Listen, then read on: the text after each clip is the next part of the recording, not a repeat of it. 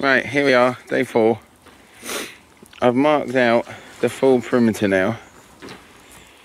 You can see with the white string, it's coming about a foot short of the path.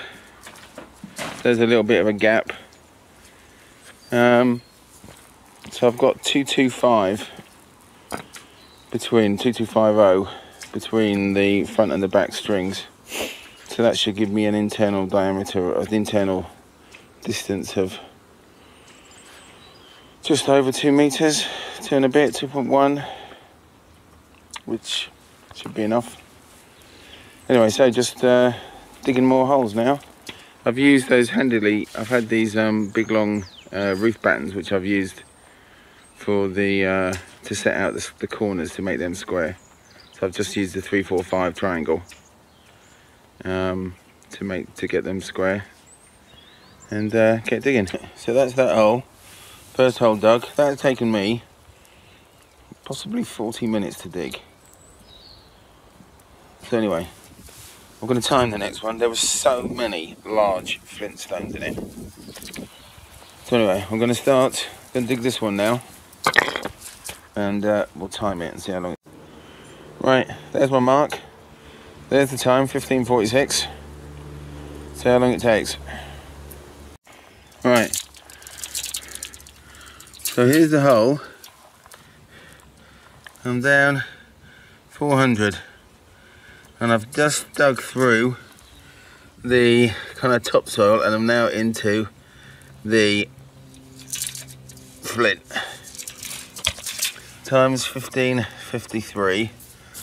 So that's what, 8 minutes to dig this far. Now we'll see how long it takes to get through the flint. Right. So as luck would have it, there's the mark. You can see that's 700 deep and the time is 16:02. That's taken me just 15 minutes. I didn't hit any flint. It dug really easily. So as luck would have it. Anyway, I'll dig the others and I'll time them. I shan't do this again, but I will time them and we'll see how long the others take. Finally, I have my evidence. The last hole went, well, the one we just watched and the one after that went absolutely fine. But you can see here now, this rock. And you can see it goes beyond the edge of the hole. And this is what I've just been chipping away at it with the shovel. Just trying to get through. You can see the rest of it buried in the side wall. And I'm just having to use the shovel as a, what do you know, a chisel. And I'm just chiseling it away and breaking that piece out.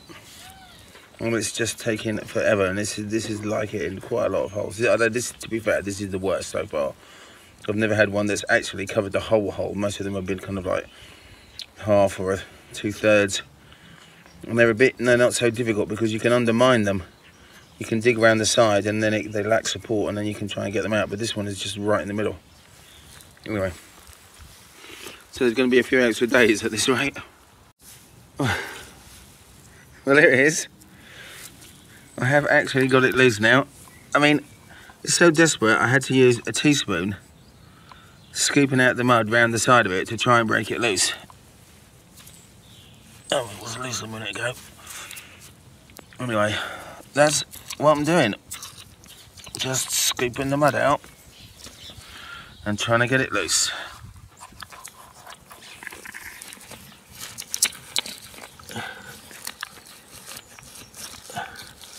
There's a big load of mud there. It was wiggling around earlier.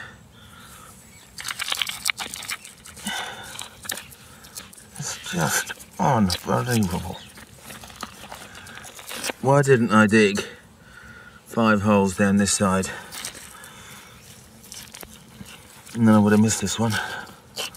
It would have been quicker to dig another hole than to dig this one. It's unbelievable.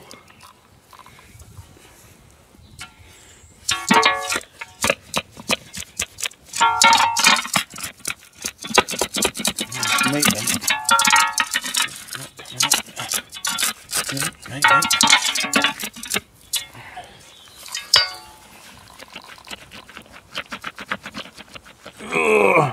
just won't come out.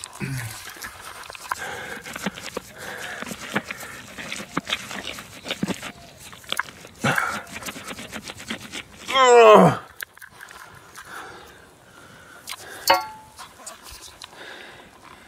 Look at that.